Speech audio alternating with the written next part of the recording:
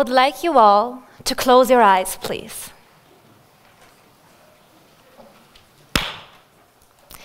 This is the sound that ended my father's education, and I would like to tell you why, and why it is still of relevance today. Now, if you haven't done so, please open your eyes again.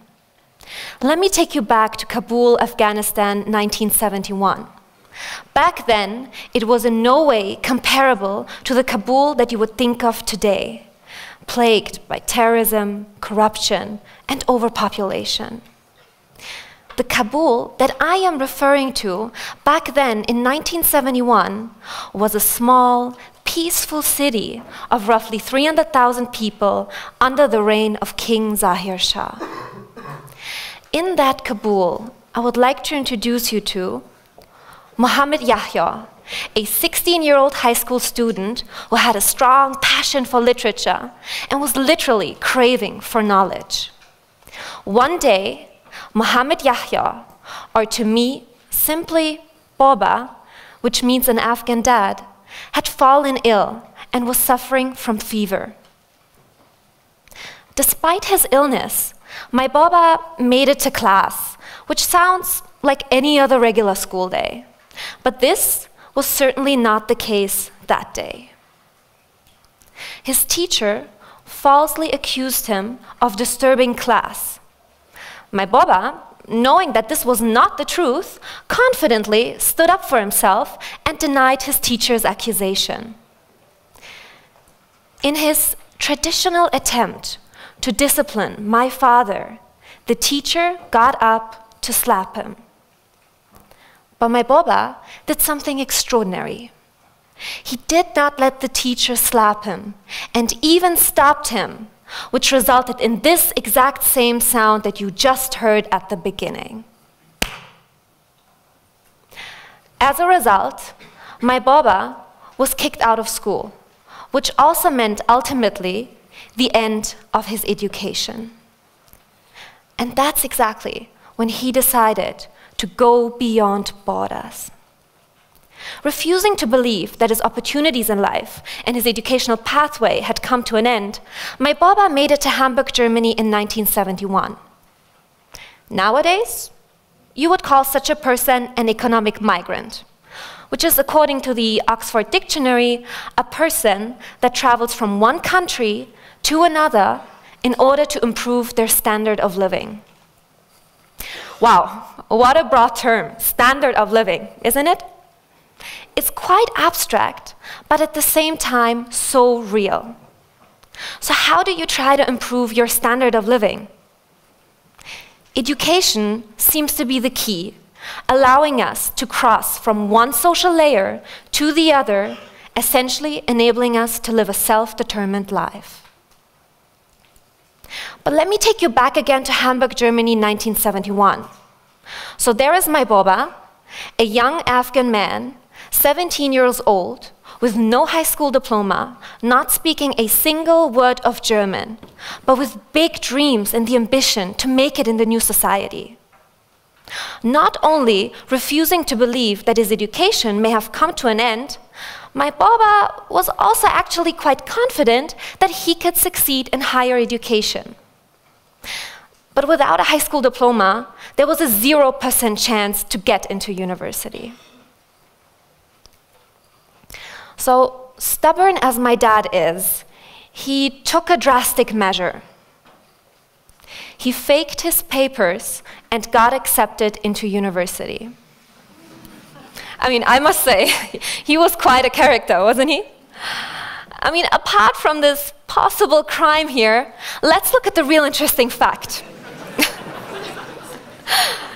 He faked his papers and got accepted into university.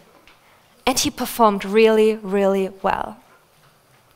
So why am I telling you all of this?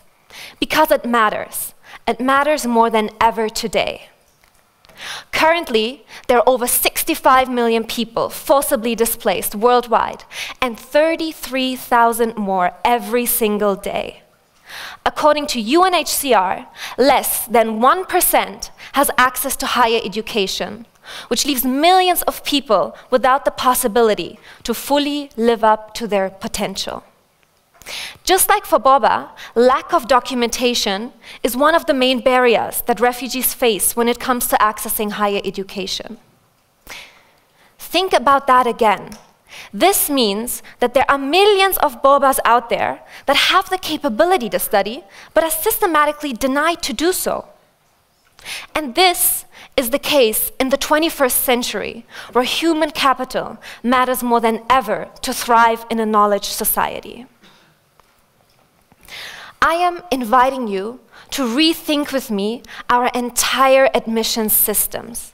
Let's think of a world where educational performance matters and not a piece of paper.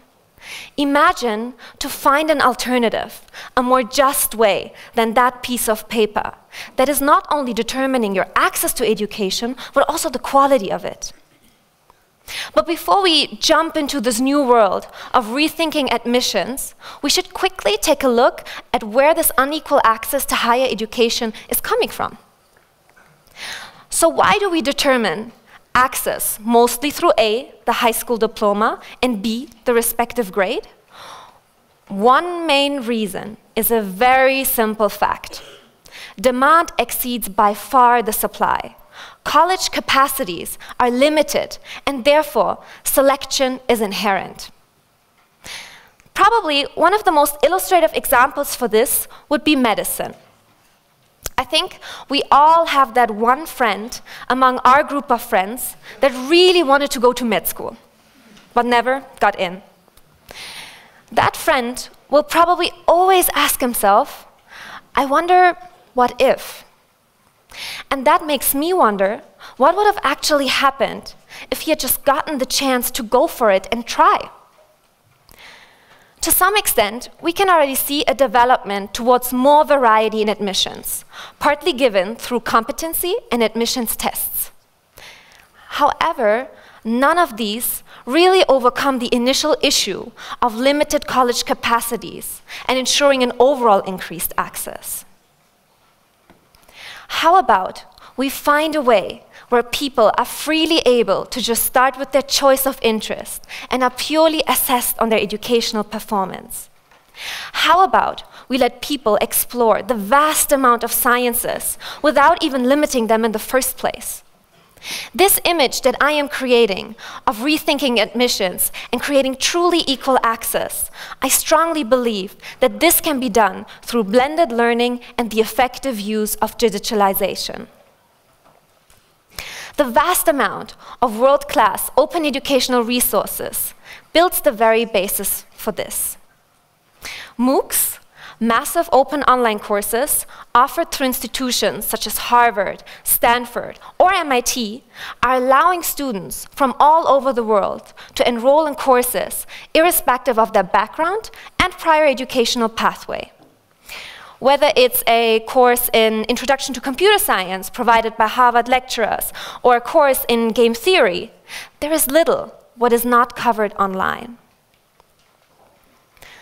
By founding Kiron Open Higher Education in 2015, we went a step further and created accessible digital curricula that are based on these open educational resources.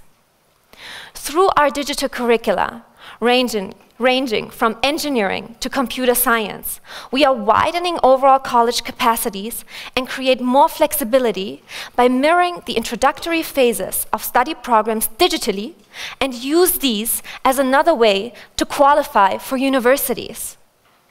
Through the combination of online and offline learning, blended learning, refugees can start studying online for up to 2 semesters and then transfer to one of our partner universities offline, with a proven track record that clearly demonstrates eligibility.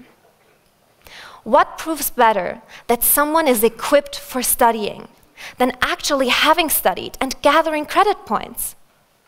At Kiron, we developed this model to support refugees in accessing higher education.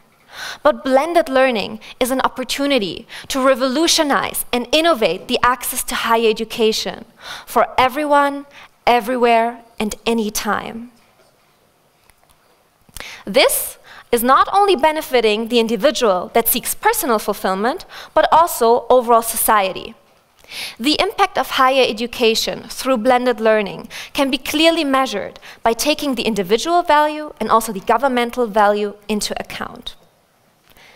This means that you will get, for every invested euro into higher education, 9.84 out of it. Increasing the access to higher education, therefore, provides a clear benefit for our entire community, which is mirrored in this significant social return on investment.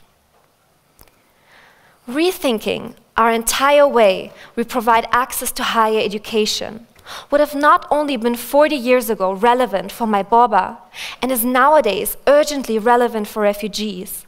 I truly believe that innovating admissions and pushing for a performance-based access will be a breakthrough for a more just and equal society for all of us and all future generations to come. If we all push for this together, joining higher education will be as easy as clapping in our hands. For everyone, everywhere, and anytime. Thank you very much.